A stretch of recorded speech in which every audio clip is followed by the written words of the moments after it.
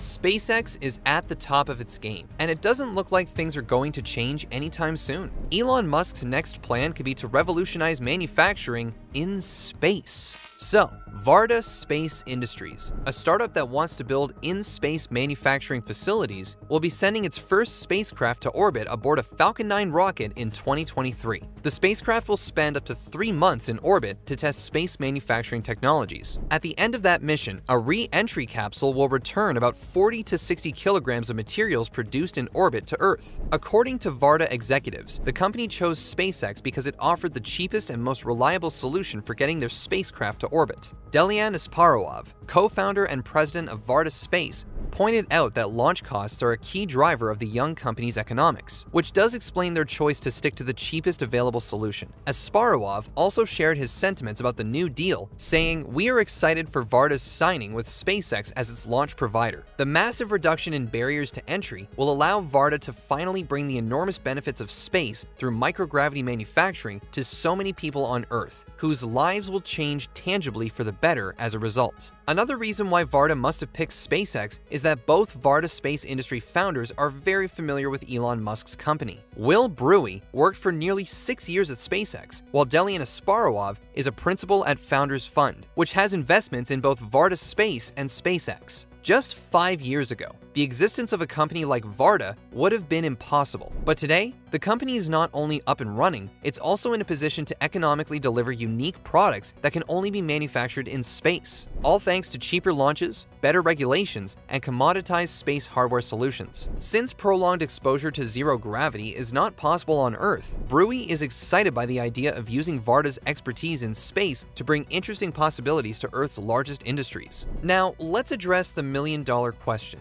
What the heck can you make in space that you can't on Earth? Certain items like specialized semiconductors, bioprinted human organs, and Z-band, which is a super efficient fiber optic cable, can only be efficiently made in microgravity. And space is the only place microgravity is found for sustained periods. VARDA Space is a year-old startup with aspirations larger than most corporate giants. Its mission is to build the world's first space factory, or to be more specific, the first all-in-one space factory. The title of First Space Factory should really go to the ISS, since it routinely hosts payloads from paying customers, some of which are focused on manufacturing materials that can only be made in microgravity. It should be noted that the volumes produced by these experiments are absurdly low, which is a problem VARDA Space plans to fix. The products that these ISS mini-factories produce are then returned to Earth on one of SpaceX's Dragons, which to this day is still the only spacecraft in existence capable of delivering large amounts of cargo from space to Earth more than a decade after its debut. We have established that orbital manufacturing has been going on for years, albeit at a very, very small scale. So now, let's see what the new startup from California aims to do differently. The game plan for VARDA Space is simple: to repeat and expand on the International Space Station's proven model, forging a pathway to commercialization, as opposed to launching mini-factories with small experiments to the ISS, of which the crew on board is practically forced to troubleshoot and maintain. VARDA wants to build its own small satellites with tiny re-entry capsules, capable of returning up to 100 kilograms or 220 pounds to Earth. Despite being launched on a Falcon 9 by SpaceX, the actual spacecraft for the 2023 mission will be made by Rocket Lab. VARDA revealed that it had purchased 3 of Rocket Lab's Photon satellite buses, which would serve as a sort of mothership for each VARDA-built re-entry capsule. Photon is based on Rocket Lab's successful Electron rocket kick stage and adds avionics, batteries, more propellant, solar panels, and optional propulsion upgrades to create an off-the-shelf satellite bus capable of supporting and powering onboard payloads. This means that Photon gives customers the opportunity to focus their time and resources on developing the payloads they want to deploy and services they want to operate, rather than having to build and qualify their own satellites. VARDA Space seems to be the first company intent on taking full advantage of that, but many more are certain to follow. We should mention that VARDA Space effectively revealed that Rocket Lab has no clause preventing Photon customers from launching the satellite buses they buy on rockets not built by Rocket Lab, which does explain the SpaceX launch contract. Some dedicated small satellite launchers like Rocket Lab's Electron offer some benefits, but their rates are usually very high. While an Electron launch carrying 440 pounds to to a sun-synchronous orbit is believed to cost around $7.5 million.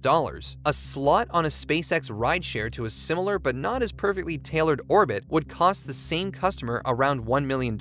Rocket Lab's Photon costs a few $1,000,000 and comes with a propulsion system capable of refining the spacecraft's orbit after the rideshare launch. VARDA's customized Photon will be one of the many objects aboard Falcon 9's rideshare mission, a new and lucrative program that spreads the cost of going to space between customers by allowing them to basically carpool to space. SpaceX promises to slash the cost of launch to as low as $1 million for an individual customer looking to send up to 440 pounds of payload to sun-synchronous orbit. Yikes. Good luck to any company trying to compete with that. Unlike communications and imaging spacecraft, VARDA doesn't need a specific orbit for its mission beyond remaining in low Earth orbit, which makes it ideal for rideshare launches. According to Brewy, the only thing that matters will be making sure that the orbital inclination is high enough to go over VARDA's landing site. The re-entry capsule will land at a location that VARDA Space has yet to disclose. Brewy says the key to success is putting working hardware in orbit quickly, and judging by how quickly his company has been working, he believes it. In July, VARDA announced a $42 million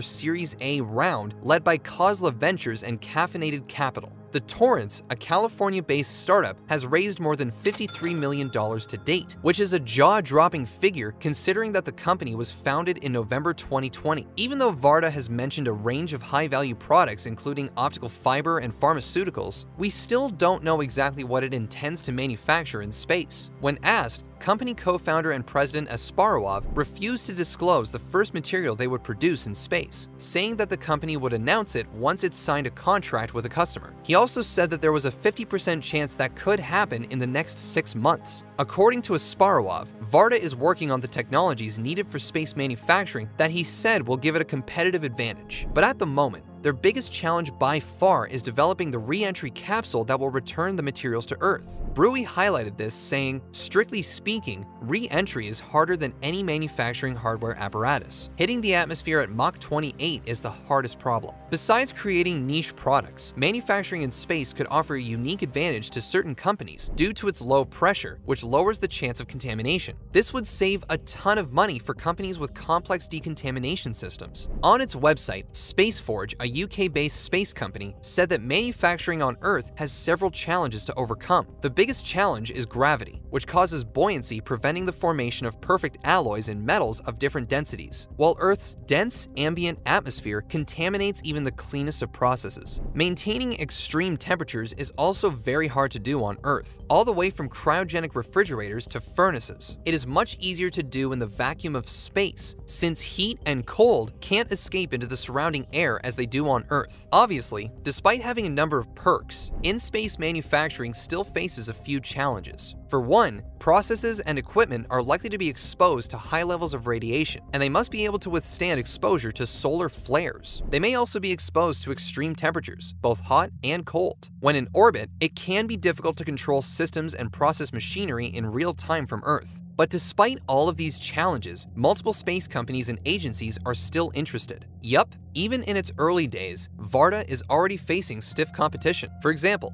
SpaceForge is developing fully returnable satellites that are designed for manufacturing next-generation supermaterials in space. In creating a reliable return mechanism, SpaceForge aims to advance the expansion of the microgravity market for premium research and development applications by lowering barriers to entry. As he was commenting on the commercial opportunity presented by in-space manufacturing, Joshua Western, the SpaceForge CEO, basically echoed Brewy, saying, "There are huge opportunities for in-space manufacture enabling us to make space work for humanity, but currently, key barriers exist, namely, no dedicated platform and no soft return. The key to commercial in-space manufacture is accurate, manageable return." NASA is also dipping its toes into this very attractive pond by attempting to demonstrate 3D printing technology in space using regolith simulating feedstock material, which in layman's terms means using simulated lunar soil. In the future, this could allow colonists on the Moon and Mars to produce some of their own habitats and reduce the need to take large volumes of construction materials into space. So after its huge launch deal with SpaceX, will VARDA dominate the in-space manufacturing market? Only time will tell. When do you think in-space manufacturing will become a space industry standard? Let us know what you think and more down in the comments below. Don't forget to like the video and subscribe to our channel if you haven't already. for all the coolest tech news, events, stories, and product releases. Until next time, welcome to the future.